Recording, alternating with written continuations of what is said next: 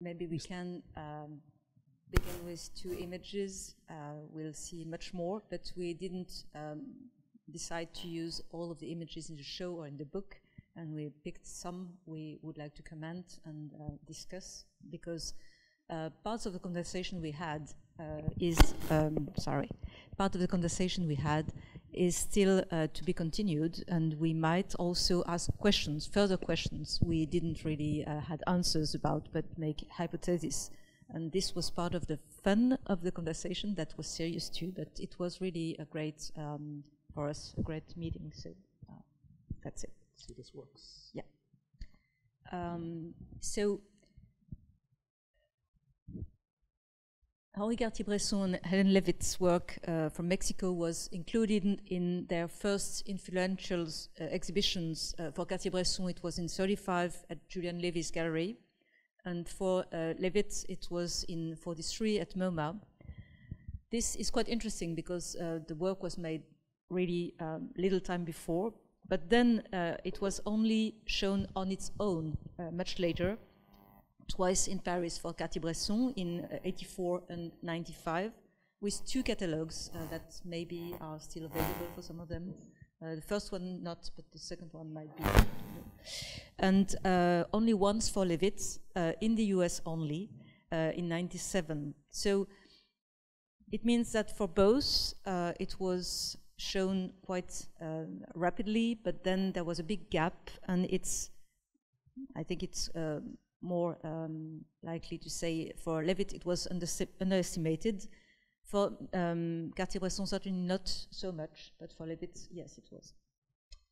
Yeah, so this invitation to think about, to converse about the Mexico work of Cartier-Bresson and Helen Levitt was of great interest to us, because this kind of focus had not been engaged with before between these two photographers who had been linked together more than half a century ago. There's a quote downstairs in the exhibition, if you've had a chance to see it, that comes from an article that James Sobey wrote called The Art of the Poetic Accident. And I think it's really one of the first prominent essays to link the photographic ethos of Cartier-Bresson and Helen Levitt. That was 1943. So I think this exhibition, this talk tonight is really the first opportunity to consider the work, the Mexican work of Cartier-Bresson and Levitt. Cartier-Bresson, of course, spent 9 months in Mexico from 1934, 1935. Helen Levitt, we think, spent 5 months in Mexico City in 1941. And on the surface, there's, if we look at where each photographer was in their lives, in their sort of arcs, career arcs as artists, there's a lot of similarities. So on the surface, again, they both were using a Leica camera. They were both in the latter half of their 30s, so quite young, so kind of in the beginning of their work, but both of them had, by the time they made it to Mexico, made some very important images that we still esteem today. Although neither of them, at the time of their trip to Mexico, had really been all that well known to the larger art or photographic community. So it was a really kind of Mexico, I think, became a kind of exploration, of course, but also a proving ground for them, for themselves as artists. So I think it's interesting to ask the question of, what can we learn from looking again at the Mexican work of Cartier-Bresson and Helen Levitt through the lens of each other and their lives. And their connection. And their connection. Yeah. Okay, so we decided to begin with this picture that you might know because it's one of the most beautiful and famous of Cartier-Bresson's during his stay in Mexico. And this is also part of the collection of the Fondation Cartier-Bresson, of course, because it was one of the prints has been given to Helen Levitt by Cartier-Bresson in 35. It was signed in 41, and you can see downstairs that the back of the picture has been written by Cartier-Bresson.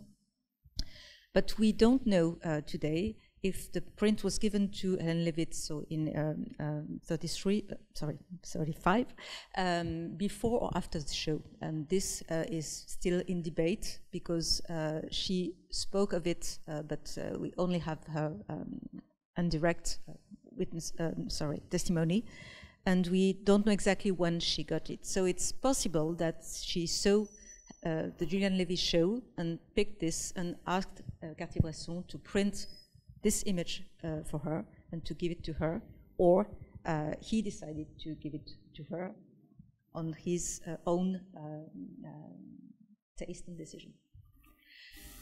So this picture of the newspaper vendors was given to Levitt in 35, only months after it has been done in Mexico, during his first visit to New York, because he had had a show in New York before, but the Julian Levy show in 35 was his first show, Cartier-Bresson being present.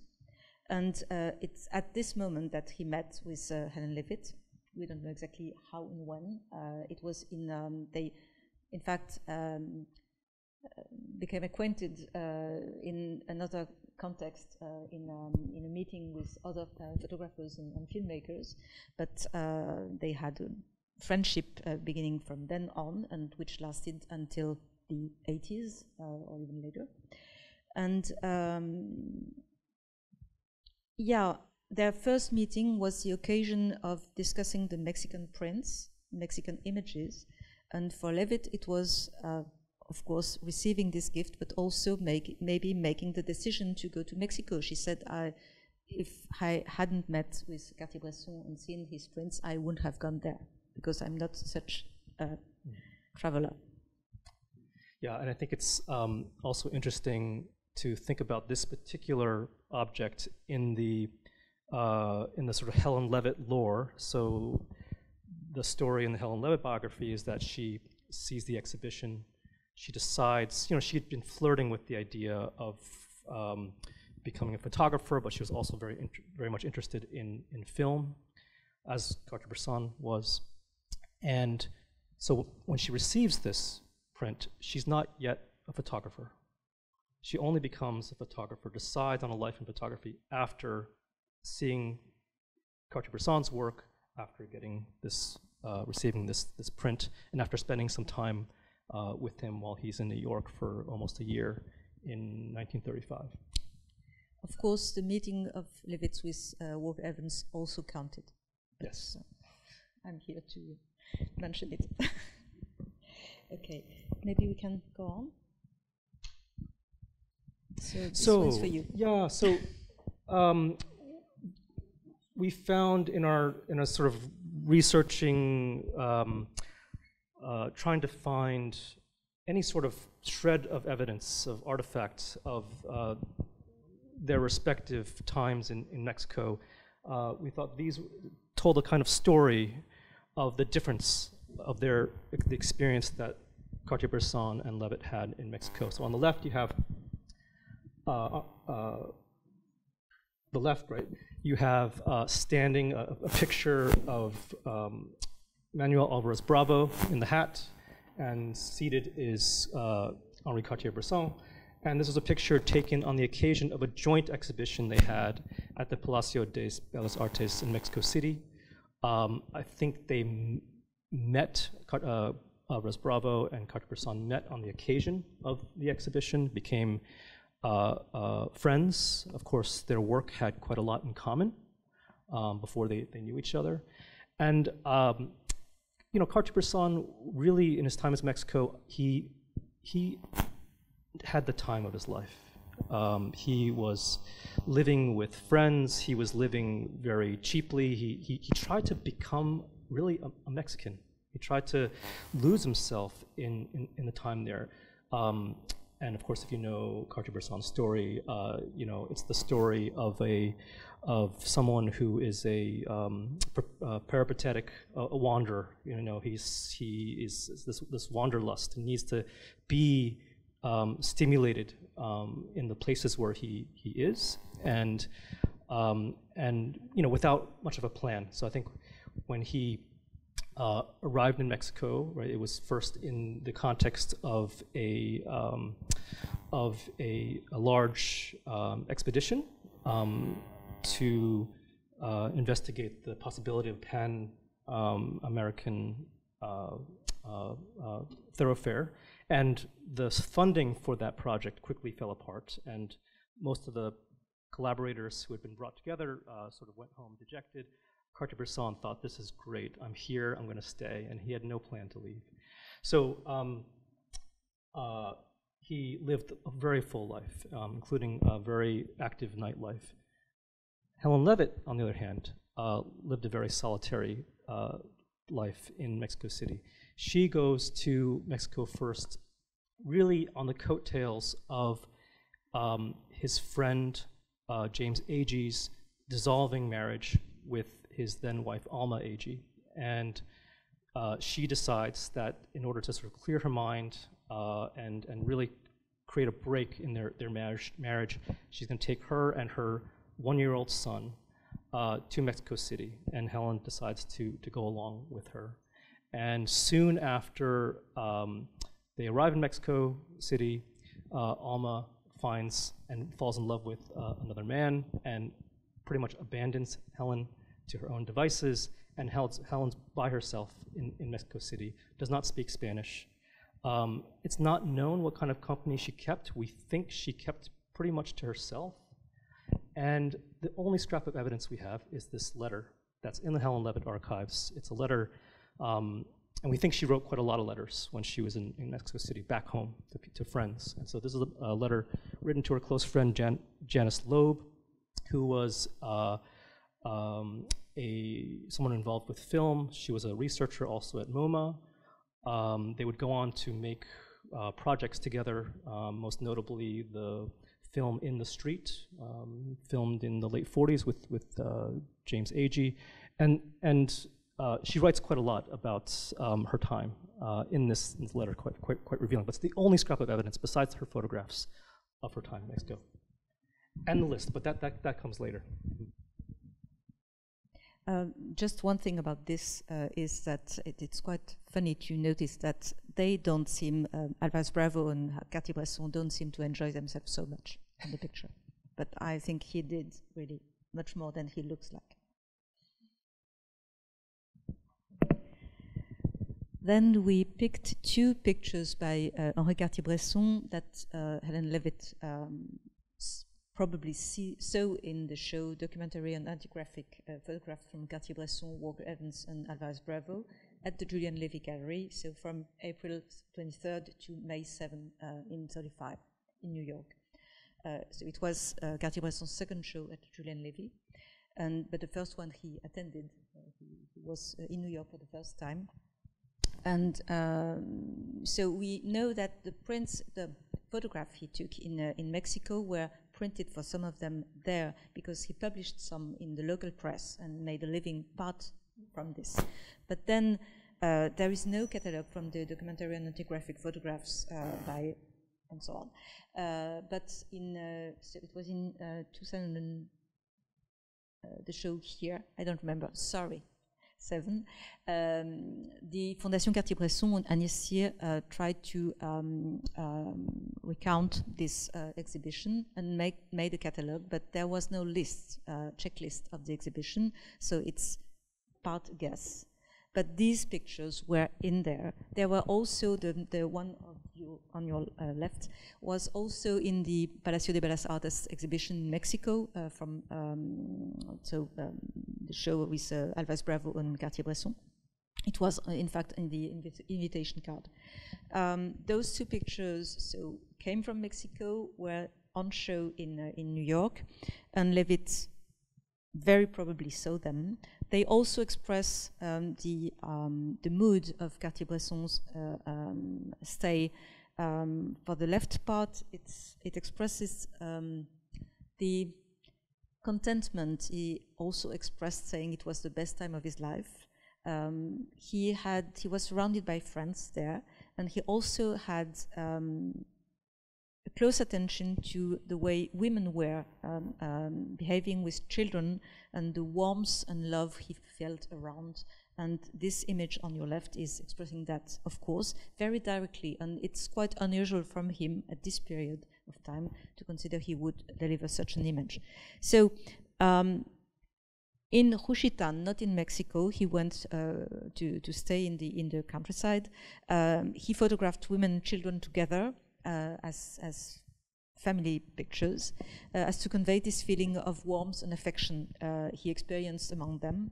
But also he would, in Mexico, photograph destitutes in the street, like the one on the right, which remind us of pictures he would have taken in, for example, in Marseille in 1932, so before he went to Mexico.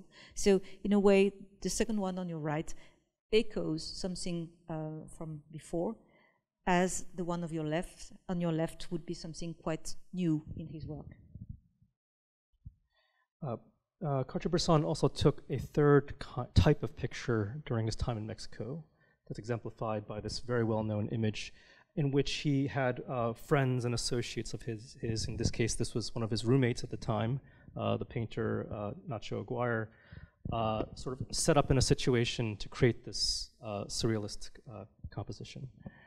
And I think what's interesting when looking at Cartier-Bresson's work in Mexico City, of course, there are very strong strains of the surrealist ethos that he had really immersed himself in the years before going to Mexico.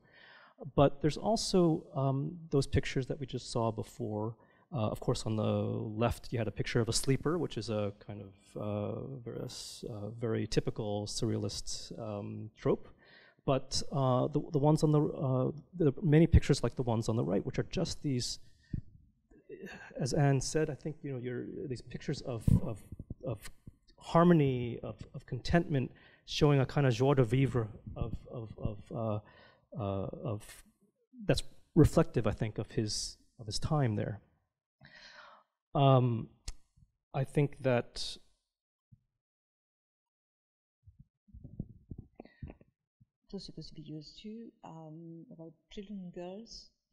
Yeah. So I think these pictures also express something similar to that contentment. These pictures of young children, of girls, and again, there's not a single strain of surrealism in these pictures, and I think that some of the pictures, I think, get back to his own inspiration to become a photographer, which is that very famous picture by the Hungarian photographer Martin Munkacsy of the three African boys, sort of you're seeing their backs, but they're running towards a sea, and it's just this incredible ecstatic moment that captured everything. And it's one of the few prints that Cartier-Bresson kept in his house until his death. I don't know, Clément might help us on this, if he photographed children so much before, and how they would like compared to these images, because we thought it might express something very special of his stay in Mexico, and also of the fact that he was staying with friends in Mexico or Juchitán, and the children were part of this very happy life he had there. He really expressed it this way, saying to Pierre Assouline, it was the happiest moment in his life.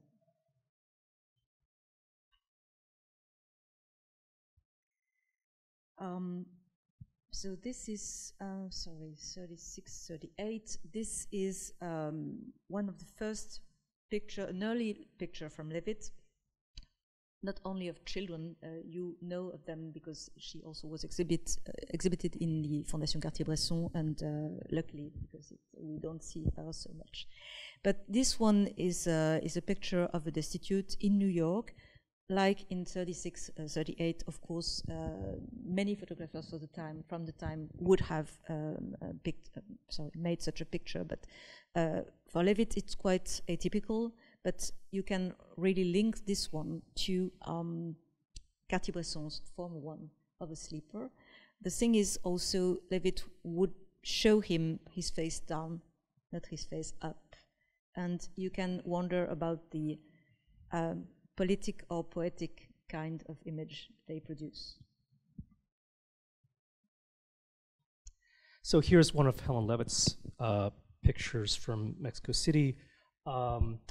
When Helen arrived in Mexico, the first landing point was in Veracruz, and there she tried to find something close to that energy and the spirit that she had found in Spanish Harlem in New York, in the run of pictures she made in the late 30s and early 40s up until her trip to Mexico City, and didn't find it. She found instead a kind of ritualized gesture and behavior of the kids on this, in public places, and that this really clued her into the fact that this is going to be a very different environment, not one that she was used to, not one that was going to be perhaps a struggle, more of a struggle to identify with and to work in. And so Levitt, like Cartier-Bresson, did not speak Spanish, but because she kept to herself, I think it also isolated her and perhaps helped her attune her other senses, especially the sort of visual sense, to other things going on in the scenes in Mexico she was observing. So Anne began the talk saying that Helen Levitt's Mexico work was shown in an exhibition in the late 90s in the United States, and I think has largely been overlooked by curators and scholars working on Helen Levitt, because they're different than the work that we know and love. There is less of a sense of that sort of that magical realism that she's so associated with. They're more her work in Mexico City is more grim, perhaps more bleak, and this is a picture that I think exemplifies that. This is it's a picture of a young girl smiling, but she's smiling holding a dead rabbit. We can also link this one to the former one of the little girl smiling. She's nude, she's playing with boys. You can see the pictures from Cartier-Bresson downstairs. This one, it's a different kind of spontaneity in both cases, in fact. Yeah. And also, there are two versions of this image. The other one, she's not really smiling, and the expression is more undecided. And this one was picked by MoMA in the 43 exhibition. It was part of it, and it's probably a very telling image more than the other one, because of the contrast of the expression and also the drama of the dead rabbit that might also look like a toy. In fact, it might not be a real rabbit, but it is. And I guess, of course, Levitt experienced the depression in New York, which was, of course, hard times. But when she came to Mexico, the conditions were not the same at all, because, of course, people in Mexico were very poor, but also the situation was not the same tension as in New York during the war. So it's a mix of different feelings, and also of a very different situation, because she was not a local, of course, in Mexico, and she wasn't in touch with the locals at all. So it's an expression of very different things in this image, and in a way it summarizes her feeling at this moment. I think what this picture also speaks of is what she did find in common between her experience in Mexico and her experience in New York City, which is really seeing the world around her as a kind of stage, and to observe the actions and the gestures and the interactions of people on that stage. And part of that stage, a really important part, is the atmosphere, the environment. In this case, it's this cracked pavement, it's the dirt, the wear. Later on, we'll see pictures of kind of the erosion of buildings, peeling paint, a kind of forlorn quality that has something in common with the stoops and the building facades that were the backdrops of her pictures in Yorkville and also in the East Village in New York, and so it also speaks to her very directed interest in working class subjects, in regular people, in the downtrodden, but perhaps with some kind of redeeming quality about them.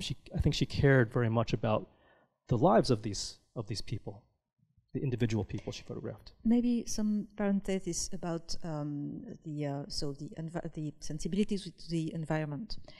You said that when Cartier-Bresson stayed in New York for a year in 1935, Levitt accompanied him when he was making photographs in Brooklyn, and we know only few of them. And in fact, he was there to study cinema. So it's not so surprising that there were few photographs from this stay. There are some photographs with boys playing with guns in Yorkville, but we know very few of them. And the question we asked ourselves is also that Levitt seems not to have taken pictures when she was accompanying him in Brooklyn, for example. But then we were discussing this together, and I said, what's so surprising in the fact that Levitt, who was considering Cartier-Bresson was a genius, wouldn't have taken pictures when she was accompanying him to Brooklyn, because it was so impressive to her. I mean, it would be surprising that she did take picture, and she didn't, in fact. So this is maybe an expression of her ability to go further on her own, of course. And also, she was, I think, in Mexico, she was confronted to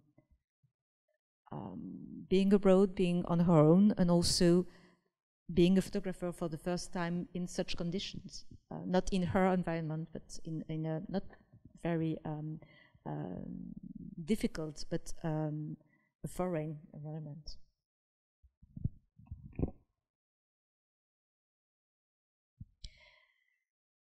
Then we considered this picture by Cartier-Bresson, which is interesting for different reasons. But of course, one of the reasons why Cartier-Bresson and Levitt were interested in going to Mexico was because it was a country of revolution, because it was a country of Que Viva Mexico, of this big picture project, film project, of course by Eisenstein, which didn't happen. Wasn't completed before long after that. But so Cartier-Bresson was drawn to Mexico, as many other intellectuals from France and other countries, because it was a country of revolution. Then this image, I was wondering if it wasn't the single one to express this, because one might wonder if his images of destitutes in Mexico are political images. I'm not so sure, because he was, of course, a leftist at this moment. He was to be engaged, involved in politics, but after his coming back to Europe and France, in the States, he was studying cinema, and he was involved, but not expressing himself as involved in politics. It didn't express itself yet. And this image, for me, shows, maybe you disagree with that, or you would process, but this image expresses maybe a nostalgia of revolution, and also it's connected to an image. We could go there, maybe back and forth, I think. This image is the single one with the Munkaci's image we mentioned before. He would keep all his life long. It was, we don't know when he got it. And it's an image of Fortino Samano, who was one of Zapata's lieutenants, minutes before his death. And Cartier-Bresson would keep this print all his life long in his studio with the Munkaksi image. So 2 images, very significant for him. And so for me, it's quite impossible not to connect the Fortino Samano portrait by Casasola with, not to connect this image with this one. Because this man seems to be mourning on an execution place, and it's a place of meditation and nostalgia for revolution, maybe. So when Cartier-Bresson photographs sleepers on the street, they tend not to be just bleak. There's usually something that is a human quality, or a something redeeming. And I think in this case, we have a picture of a man and a woman on the street. There's something tender about the way that they're entwined. And I think we see this even more transparently in the picture that he gave to Levitt of these new sellers. And I think that, Cartier-Bresson really went through his life, especially this time as a photographer, as a kind of exile and as a kind of outsider, really wanting to observe and not really wanting to get too involved with this subject. I think that there was something obviously very poignant in the composition. I mean, it's very, very poignant in the human shapes and the forms and the way that they're entwined, but also something very there's an interest in the formal qualities of the picture as well, the geometry of the composition that he had learned earlier in his training as a painter. Can you get back to this one, please? I just wanted to mention the fact that the sleepers, these are not, they are maybe destitutes, maybe beggars, but maybe just sleepers in the hottest hours of the day. We don't know, in fact, what they mean. We don't know about their sleep. We don't know if they don't have a place to stay, or if they are just napping. Of course, they're not rich people, of course, yes. But we really, there is a mystery about them, and that's the reason why there is something wandering between politics and poetics that is unresolved.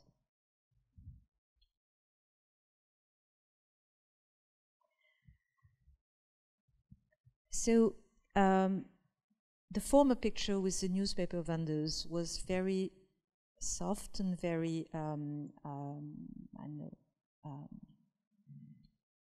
there is a gesture, but also something very quiet in it. The opposite of this one, of course, which is much more Levitt-like than the ones we saw before. Levitt is already interested in people interacting in the public space. Of course, you know, if you know of her, that she would never trespass. She would never go further the threshold of a place. We don't know, but maybe one, not more, I think, one picture of a boy inside a house. Her pictures are taken outside, on the stoops, in the streets, but not inside. She wouldn't interfere, she wouldn't intrude, she wouldn't trespass.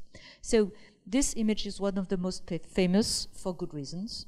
It was also included in the 43 exhibition at MoMA, which was Levitt's first exhibition of children.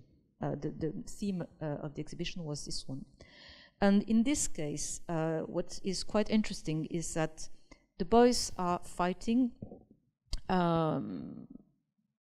in an environment which is very common, because it's a public place called La Merced, which is a place of a market space, but it's also a building famous because it's called the Convent of La Merced, that was photographed by Désiré Charnay, a French photographer, in 1858. There are pictures by Désiré Charnay. I doubt Levitt saw them, but in this case, in this picture, it's just a background for the fights of the boys. I think it's one of the few pictures Levitt took where the setting of the picture is actually recognizable. It's kind of a Tacubaya landmark. is too, but yeah, but less in terms of like a kind of a cultural landmark. But this is in a way quite atypical from Levitt, right? Because well, typical of her work, but atypical of her pictures in Mexico. Yeah. Yeah. So these are also typical pictures that Levitt took in Mexico. So I think what's kind of striking when you look at the pictures downstairs by Levitt is that unlike the work that she's so well known for of children playing, fighting, interacting on the streets of Yorkville, in this work, the adults are the protagonists in Mexico. So again, for the first time. Really, almost. For the first time, as the primary protagonists. And so, again, think about the fact that Levitt was alone. She had been abandoned by the person that she came to Mexico City with. She didn't understand the language, right? And so she's being attuned to smaller things, to gestures, to interactions, to quieter moments. And again, Levitt, like Cartier-Bresson, before they became photographers, they were very steeped in cinema and film, silent film. And it's almost as if she's looking for stills. She's making stills in this sort of silent film. She was there for, I think, 4 of the 5 months in Mexico alone. She's looking, again, very carefully at gestures, facial expressions. And if you think about her later association, or actually earlier than, right before she goes to Mexico, she begins a close association with James Agee, and you think about Agee's writing, his kind of ecstatic description. I think she's, one of the things she takes from Agee is this idea that there's a narrative meaning in gesture, in the telling gesture. And I think she's sort of enacting that here with pictures like this. One of the elements that interested us both to, in Levitt's case, is her interest in movement. She's waiting for the right moment to capture, in this case, kind of a pas de deux between those two people. You have the strip of uncut roll film up, and then the image she picked in this series of images. You can see it downstairs, of course, but it's the one. But on the other hand, the sequence is something that interests her and that will interest her in her film attempt in the street with Agee and James Slab. So she's waiting for the right moment to capture this pas de deux, this animated expression of love between a man and a woman. And in this case, it's more of a theatrical expression than in the former images, but it's very powerful and it's also one maybe of her happiest moments. I think this one.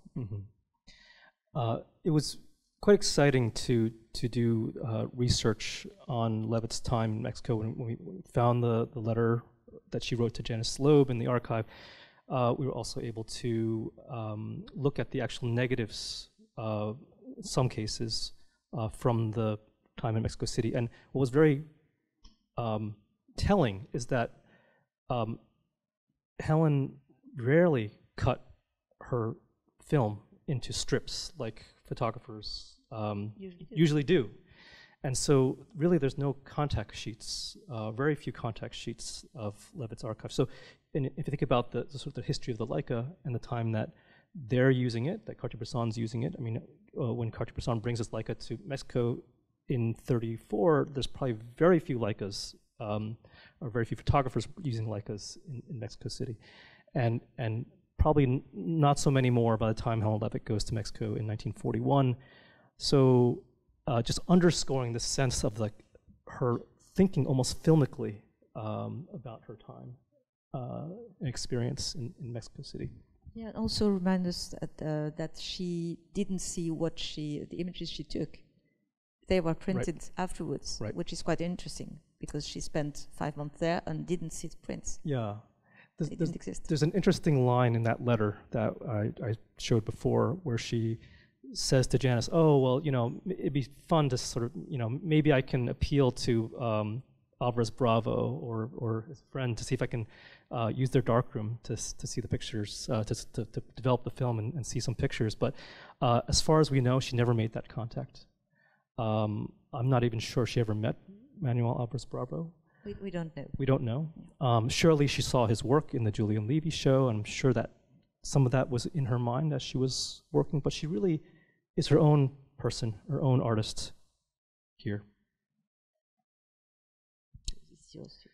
Yeah, so I think, again, with Cartier-Bresson, the strain of his work the surrealist strain of his work in Mexico is apparent in many pictures, such as this. Found objects with sort of repeated suggestive forms, strange, headless, zoomorphic shapes, objects that are wrapped, in this case, loaded with an unknown substance. They could be wineskins, I'm not quite sure.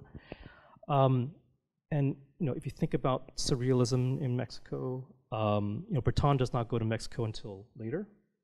Of course, there are strains of surrealism that come before through the painters, but you know, Cartier-Bresson's time in Mexico, 34, 35, is really quite an early projection of that, or a kind of seeking of surrealism in the world in Mexico by someone who's associated with that circle.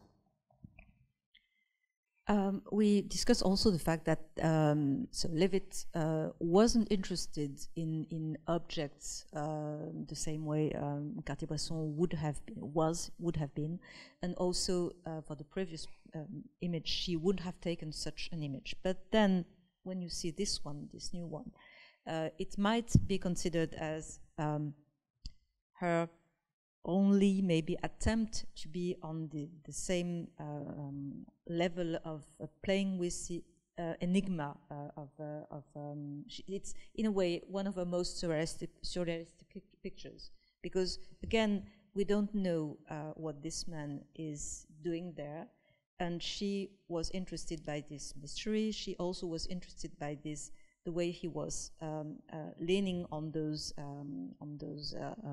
tombstones. And again, we don't know what's happening there. And it's quite unusual from her. Yeah. So this might be one of the most close to Cartier-Bresson's events. I mean, I think this could be Helen's version of a sleeper, done her way. So again, the picture this is a pairing of Levitt and Cartier-Bresson. I think, in a way, you could interchange the captions, and it could be plausible. Maybe not so much, but the Helen Levitt side. But yeah. You could. It's quite plausible to think that Cartier-Bresson might have taken the picture on the right. That the reverse isn't so. The reverse is not true. Yeah, I stand corrected. But you know, it's also a very unusual picture by Levitt in Mexico of a woman completely. I think it's a woman completely wrapped, completely obscured by these cloths. The figure is sleeping or resting on a pile of things, objects, garments perhaps that are wrapped. And next to the head is this very suggestive shape of an empty box. Well, there is an echo in a picture that is downstairs with this ghostly form in Tacubaya, in this landscape that is also undecipherable. You don't know who it is, but possibly a man, possibly a woman. And it's, yes, quite unusual that Levitt doesn't show the face of the people she photographs. Mm-hmm.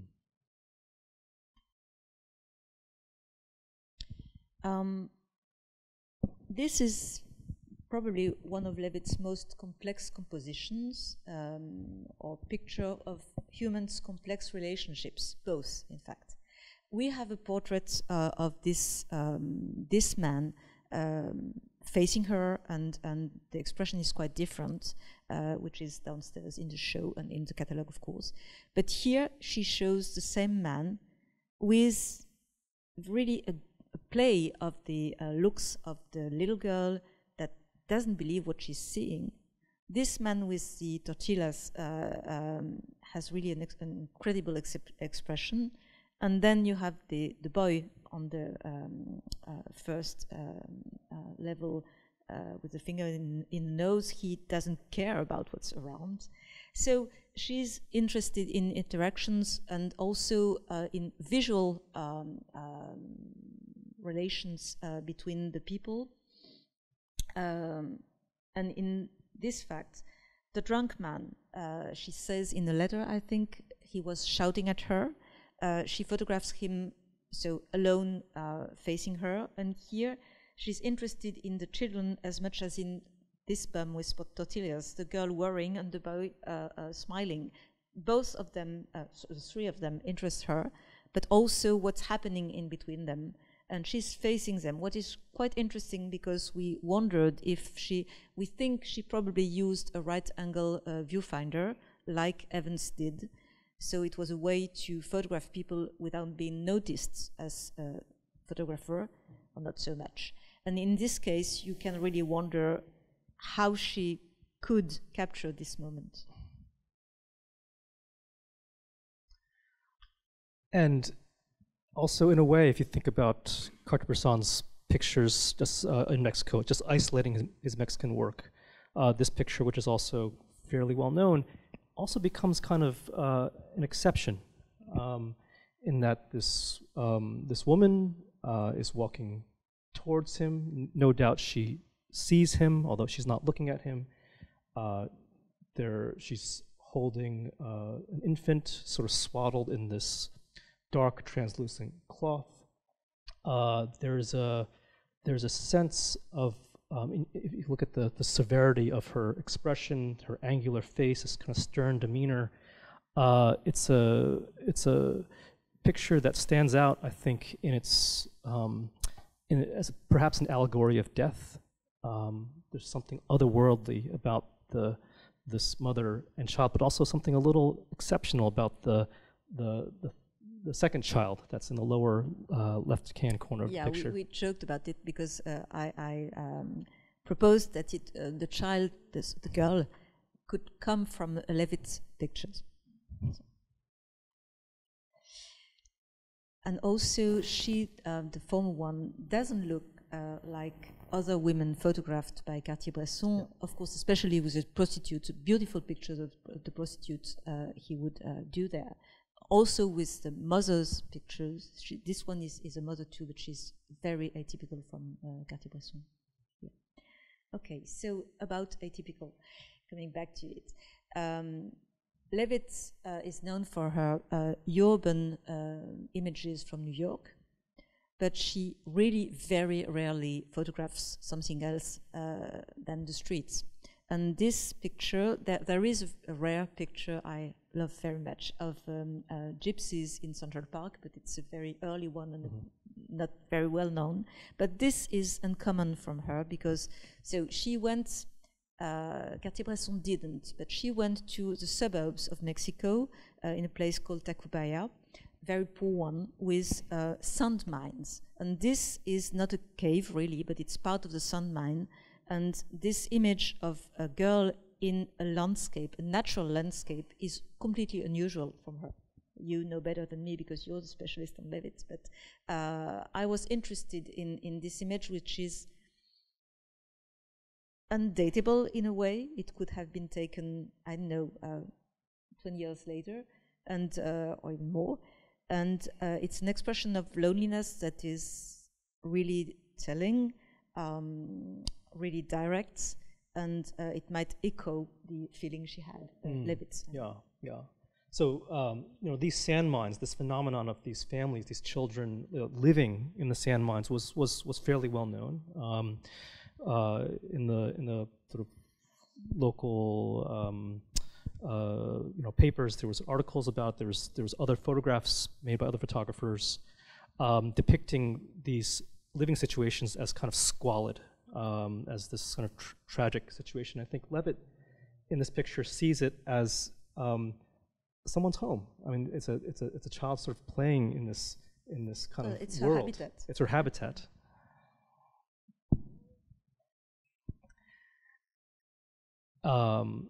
And these are also pictures taken in the suburb of Mexico City, Tacubaya, in this case sort of underscoring the way she worked and the way she looked and the sort of filmic way she was composing her work. I think there are 3 of the 4 pictures as prints downstairs, and these pictures and the sequence of them foretells the work that she would later do with Janice Loeb and James Agee in the film On the Street. I just mentioned that In the Street is fortunately available on the internet. Of course, the quality is not the best you can find, but it's available and it's really worth it. If you never saw it before, please do that. And I think it's also telling of a Levitt picture that in these pictures, I think in a way they're close as well to her work in New York, in that you're more focused on the play, the ecstatic forms of these children interacting, than you are on their squalor, on their conditions of living. Yeah, it's not a balance. She's definitely going on the children's side in their play. Yes. And it's close to a picture Walker Evans picked from Levitt from a book, like a pantheon of his best loved photographers, and he picked a picture by Levitt of boys playing on a vacant lot that is close in a way to this one.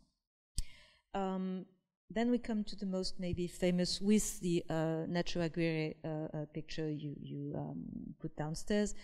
The most famous maybe is this Araignée d'amour in French by Cartier-Bresson, taken, it's a case for decisive moment, of course, and surrealist expression. It's really so fortunate because he recalls suddenly a door opened and he could see that, and he knew he had to photograph it, of course. It was 2 women making love, something with very charge of sensuality, and he, of course, jumped on it. So, decisive moment, even if the expression comes later on, of course. Surrealistic expression, of course, too. And it's, in a way, it goes further than his famous pictures of prostitutes I mentioned before. These pictures of prostitutes, we don't have them downstairs. We have a few in the catalogue. They recall the ones he took in Sevilla in Spain in '33, just so before he came to Mexico. And maybe even, I didn't mention it so much until now, but Levitt also, so not only, of course, Cartier-Bresson, but also other photographers from this show at Julien Levy, and Walker Evans's pictures from Cuba. She was aware of that. And Cartier-Bresson in Cuba also photographed prostitutes close to Cartier-Bresson's images from Sevilla and from Mexico. That was really something. But as Agnès recalled, Levitt thought that Evans was so talented, but Cartier-Bresson was a genius. So we chose this as one of the last slides because we also thought that this was exemplary of a picture that Levitt would never make, could never make, because she never would never dare of intruding on a situation like this, and had she intruded, she would never take a picture. More typical of her work in Mexico City is this picture, which is strange for Helen Levitt. Strange in that you have the subject looking directly at her. I think in this case, she's probably not using the right angle finder. We know from looking at the negative strip this picture is associated with that she had earlier noticed this woman going through the market with holding these birds, also with holding a large satchel and a basket. And Levitt proceeded to follow her as she made her way through the market. And she chose the middle exposure to print, in which this very moment in which the woman looks at her, in which the birds that she's holding are sort of visible in relief because of their dark background. Also the sort of outstretched wings, which echo the flowing, sort of draped fabric that's the woman holds around her, or ties around her neck to hold the large satchel. It's a picture that shows, it's a scene of a kind of stark socioeconomic reality, but we're transported by these details of a kind of unexpected grace. Although it's very understated. In a way, in Levitt's work, there's a lack of the kind of magical drama that you find often in Cartier-Bresson's work. It's a picture that I think is more true to her experience of this place, and perhaps more true to the experience of the place now. There is a kind of timeless quality about both Cartier-Bresson's and Levitt's work in Mexico City, but timeless in different ways. I just also considered that this image from Levitt would announce her were to come. She seems to be herself in this image already at ease, as she will be in New York City for the next decades until the very early 80s or even beginning of the 90s, because she went on photographing. So the very last slides we have show the second catalogue of Cartier-Bresson's Carnet Mexicain, so images from Mexico. This exhibition, so in 95, that's it, was focused on the 35 images and also 64, because he went there back at this moment. And we also wanted to show you it's downstairs too, the cover of this exhibition catalogue of Levitt's Mexico City, that has a very interesting essay by J. Olds, that is very interesting. The very last thing would be how decisive was this Mexican stay for both, because you picked this title, this decisive Mexican trip.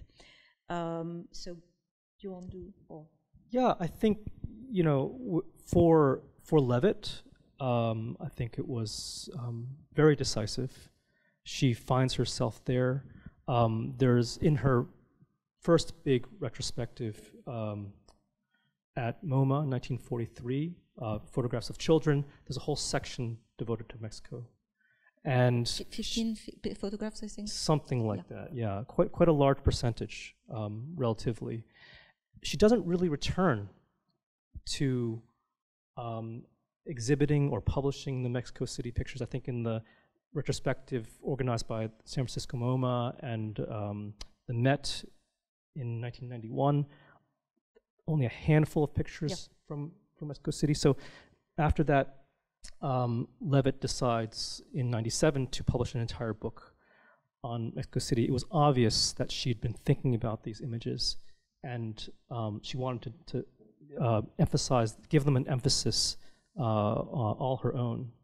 And hence the checklists. Yes. In her archive, there's a very kind of careful checklist of nicknames for the pictures. She'd been thinking about these and printing these over the years. And I think that she found something of herself. I mean, we know also that before this trip to Mexico, even though she goes on the sort of coattails of Alma Agee's separation and eventual divorce from James Agee, she applies for a Guggenheim grant to photograph in Mexico, in which she's still forming her own self-identity as a photographer, and she's describing her goal as making pictures that are non-pictorial, non-documentary, non-objective, not sentimental, and not topical.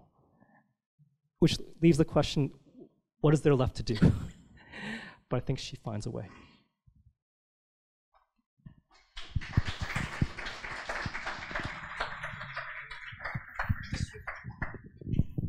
Thank you so much for this in-depth research on the relationship between Cartier-Bresson and Levitt. That's really amazing. It opened a lot of questions, and I want to ask the audience if there is anything that you would like to question or guest tonight, and ask them maybe to come back on something that they said. Traduirai volontiers si vous voulez poser les questions. If she wasn't making contact sheets, how was it was she choosing her images?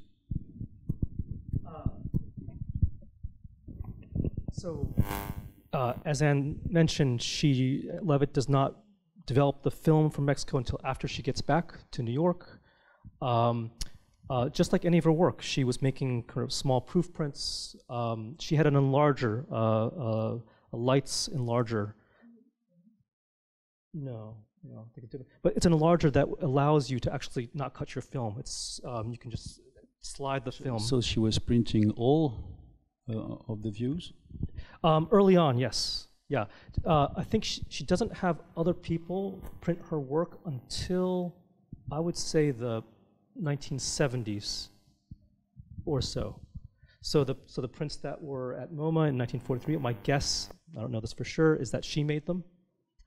And so certainly she made the prints in Mexico City.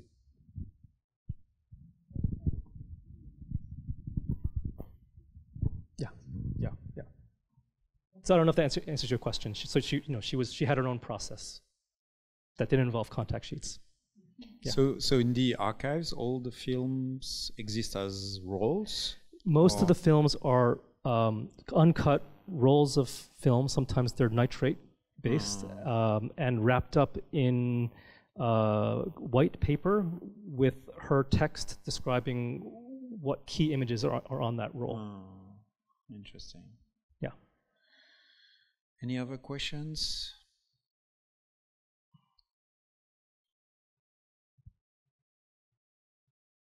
So I have one question. I would love to come back to the question of the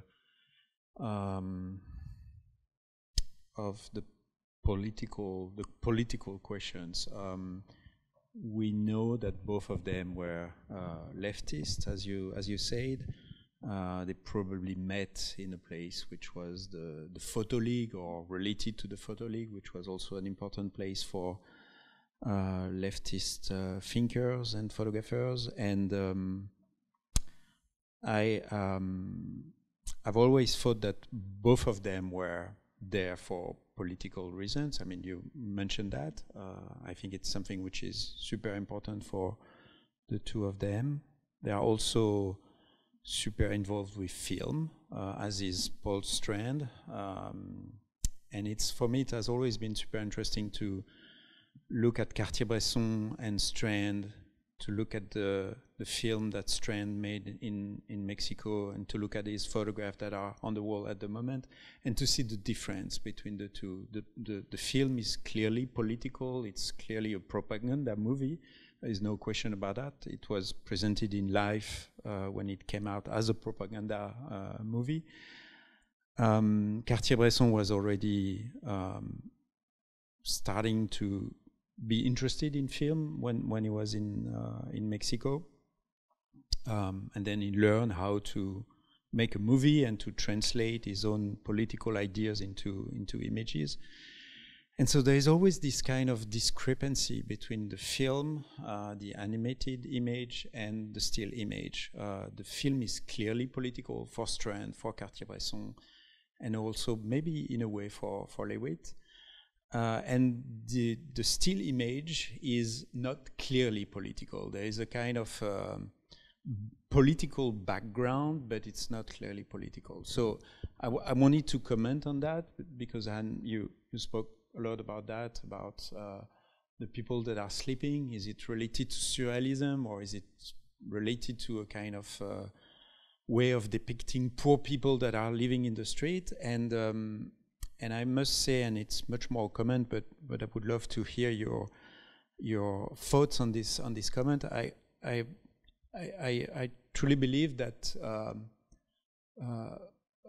in photography there is this kind of there is something floating, there is something there, but you cannot really put a word on it. It's something which is always dialectical, always suspended. There is a kind of meaning, but you cannot put clear words on this meaning. And maybe this is the reason why personally I love photography, because it's out of something that you can explain through words. Cinema is not like that. There is a clear narrative in a film, or most of the time. And so I wanted to say that probably we cannot explain why these photographs are political. They are clearly political, but we cannot explain why, because there is this specificity of photography, which is a kind of an unclear message or something like that.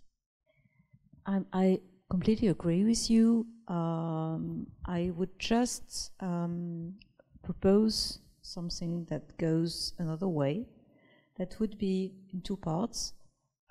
First is the picture that is on the opposite side of the wall by Strand, The Blind Woman, which is a single political image. Not only political, but it is political. And this one is. You cannot really avoid that. But I think it's not so common that a single image has this power and has this clear message. Then the second part of my hypothesis maybe is that one of the ways for photographic images to be political more clearly is the sequence or portfolio. And I would bring up, of course, Evans's Cuba's portfolio, because Evans he would avoid being political at all costs, but his Cuba portfolio for a book that was, he said he didn't read it, but anyway, he went to Cuba during the revolution, so he couldn't avoid that. But his portfolio is political, but as a whole. Some images, some single images, including the ones he didn't take, but he brought into his portfolio, so anonymous or press images, were clearly political, but the portfolio is globally. And so one of the possible ways for a static image, a photographic image, to be political would be to be arranged as a sequence, either in the press or in a book, as a portfolio.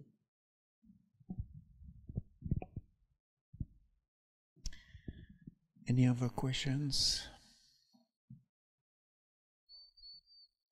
So thank you so much for coming tonight. Thank you to both of you for your conversation. We are glad to have the continuation of the conversation that you had in the book. Thank you so much, Josh, for coming to Paris for this talk. That's really great to have you. And yes, thank you so much. Merci. Thank you.